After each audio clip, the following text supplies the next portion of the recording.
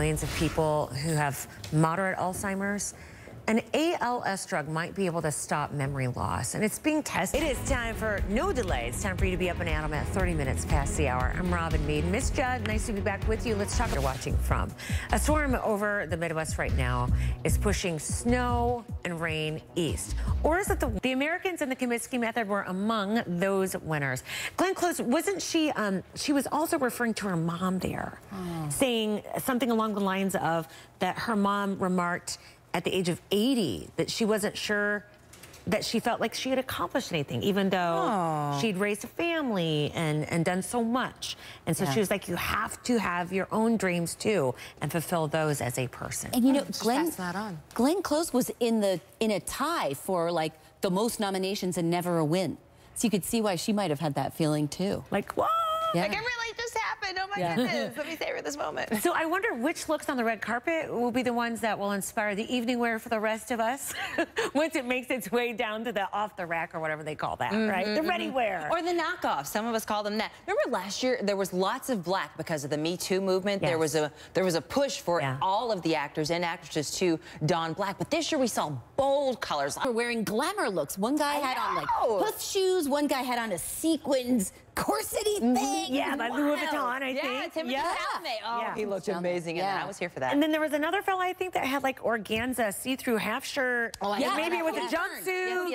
Yes. I love that the fellas aren't afraid to step out with a little glamour as well, a little embellishment. New trends. Picture it. We had to describe it. I know, right? We're just telling you how it looks. Let's just say, I read this, your internet boyfriend looked good last night. Your internet boyfriend. All right, today, will things keep looking up when the markets open? We had a fabulous Friday, and after so much of the headlines that have been horrible regarding the markets lately, that was nice to see, but will it stick? Well, I mean, 2018 was terrible, so I'm just going to say, I don't know if it's going to stick, but look, that was a party. It was like, imagine if everybody at the stock exchange, all those traders were wearing party hats and doing New Year's Eve and they needed it. Friday, I mean, we are talking about a very big gain for the Dow Jones Industrial Average. Take a look at those closing numbers because the Dow jumped, rocketed. It was up like 700 points. And put me on the spot. I was going to say, I hope he doesn't hear about Disney. You won't hear about it at our house. I did my best. Unless he's watching Morning Express, which perhaps he is. And then he's going, Mom, it's too expensive. Oh, I love that. Oh, you thought that your children, because they are the child of a money anchor, would go, oh, that's much too expensive? Oh, no, because they never see me on TV. They don't even like... Like, we don't know what she does for a living. I don't let them, like, see anything Disney, because I feel like it makes you buy more Disney and watch more Disney. That's how they get you. Yeah. That's how they get you. All right, noon the next hour, a new type of sensor.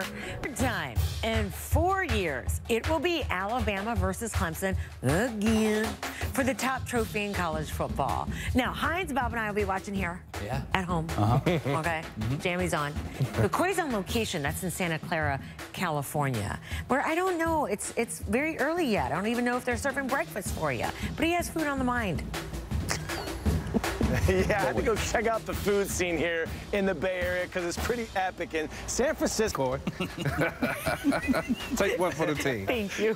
Pull up a pillow. I'm going to use one of those gold pylons for a pillow, Hines. I'm just going to sleep right there on the 10-yard line. There's not a big enough pillow for the head that you got right here, buddy. Let me tell you that. Look at this guy. So sleep standing up, Coy.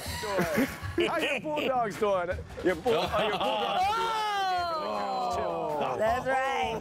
Oh, that hurts. And then how your Steelers doing?